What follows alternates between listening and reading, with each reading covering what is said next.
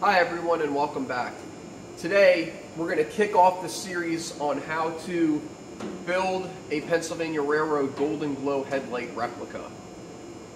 Before we get really involved in starting the build, I wanted to take a couple videos and go over kind of the history of the headlights, what replaced them, why we're replacing them, how we're going to replace them, and what parts I keep from the original headlight and I use in the reproductions. So, first things first, to kick off the video, the Pennsylvania Railroad used Golden Glow headlights. I have here, this is the rear backup light off the H10's tender, and I always like to keep one of them intact so I can copy it the best I can. These headlights were used from, as early as I can tell, around the 1910s, 1915, all the way up through to the 40s. And some of them even went past that. I found through looking through documents that Pennsylvania Railroad didn't actually make these headlights. They had them built to their specifications from a company called ESCO that was based out of Philadelphia. And they called this series of headlight Golden Glow. These headlights were replaced with the bullet-style cast headlights starting in the 40s. And while I haven't actually found information as to why they did it specifically, my thought is that these headlights, by the time the 40s rolled around, some of them were 25 years old, these didn't hold up too well in the elements. The barrels of these, as I'll show you, are very, very thin. They're about 1/16 thick. Now, most of the time, a locomotive's headlight is going to be up in front of the smoke box area. With all the soot falling from the smoke produced from burning the coal, I have a feeling that over time these didn't hold up too well. And you'll see with this headlight specifically why these have to be rebuilt. I opened up the H10's headlight and I wanted to do an in-depth kind of review of what we're dealing with these headlights when we get them most of the time. So these had a problem. First things first, they didn't have any way for rainwater to drain out typically. They didn't have like a dedicated hole as they were built.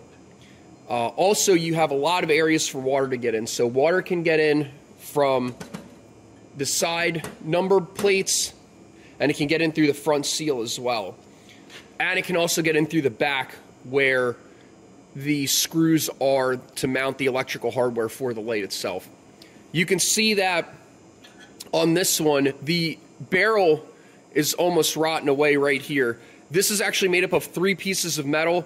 There's the barrel, then there's a plate that goes on top to kind of support this, and then this piece of metal here kind of acts as like a 3-point harness for this hardware to mount the bulb itself. So most of the time these are pretty well shot. There's even also on the outside, you can see there should be a gasket that runs around the perimeter of the headlight. So from a restoration standpoint, redoing one of these headlights is not worth it, because by the time I cut everything away, it's just easier for me to re-roll a barrel. So on the sides of the headlight, they have the number plates to illuminate and tell you which locomotive it is, depending on if they're in the front or the rear. A lot of problems we have with these headlights, and you can see here, they like to split and break apart. So between the inside of this rotting and these breaking, you can see this one here too.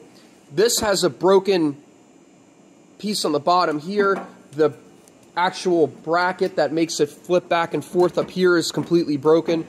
And then down here you can see daylight coming through the inside of this. So between all those factors, it doesn't pay for us to fix these as they are. It's just easier to rebuild them. One of the benefits about working at a museum where we have archives is that sometimes we have access to documents that tremendously help us in our restoration efforts. So here we were able to pull up an original drawing of one of these Golden Glow headlights dating from around 1920. It gives us all the information we need to reproduce them, and I'm going to walk through kind of what dimensions I'm looking for that's going to help me project this out and actually roll the barrel and find certain lines and certain widths and heights of the metal that we need to reproduce it. These can be daunting. I always feel with blueprints, it helps me the best if I have one, like a headlight next to me, and I can reference the blueprint at the same time. Obviously that's not always possible, but when I did this, if I didn't have the headlight in conjunction with this, I would have never been able to make a reproduction headlight. So any frequent viewer of the channels has obviously seen this headlight before. This is on the tender of the V6 that we're finishing up. I just wanted to show everybody kind of like what a final product of what we're going to do looks like. I built this guy about 8 months ago, and when we do it, we try to do it 100%. So if you open this, we have the lens in here, but we also have a seal that actually is a wood stove door seal. And at the same time,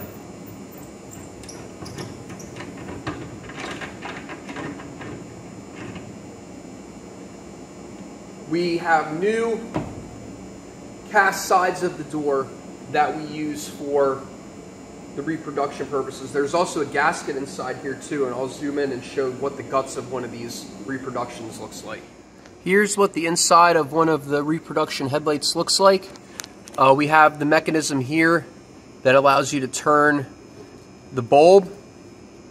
We have the original terminal board for the electric coming into it. It's already wired and ready to go.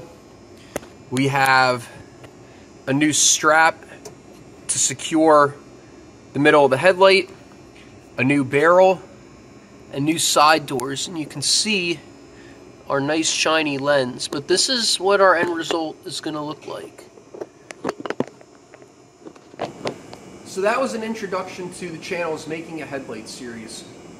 On the next video, you can look forward to me starting the process of pulling the parts out of a headlight that I need to use when I remake one.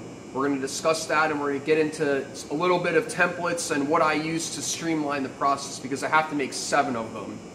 You might have seen this guy hanging out in some of my videos, and throughout this video, this is a headlight that's about 60% done that I started. I like to have 1 or 2 of them that I'm making at all times in case I run into something where I don't have anything to do that day and I need something to work on. I'm going to start a fresh one for the video, but you might see this guy poke in and out. Thank you for joining me, and have a good one.